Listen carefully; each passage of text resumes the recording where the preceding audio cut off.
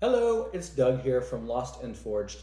I want to show you how to put on a side opening cuff bracelet. This is a side opening cuff bracelet that we made at Lost and Forged. We made it from a whole small size dinner fork. You can see we sculpted the fork tines into that lovely double heart pattern, and the silverware itself has lovely pattern details. Now, why did we make this into a side opening cuff bracelet instead of, say, a conventional bottom opening cuff bracelet?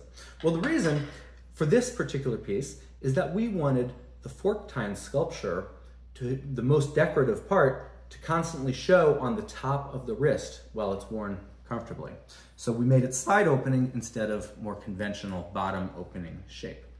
Now, you can see the opening is too small for my wrist. This is a women's medium size, and my wrist is, a medium to large men's size, actually. The opening is too small to get over my wrist, but the way we're gonna do it instead of putting it on directly that way, is I'm gonna put it on over the center of my hand. Make sure your thumb is on the inside. You can't put it on this way. Your thumb will block it. So the thumb stays close to the hand. You put it on over the middle of the hand, over the fingers, and then slowly slide it up. And there we have it. Wearing a bracelet that is really too small for me. It's a smaller size. I'm able to put it on comfortably and wear it fairly comfortably, even though it seems like the opening is too small. And the fork tine design stays nicely on the top.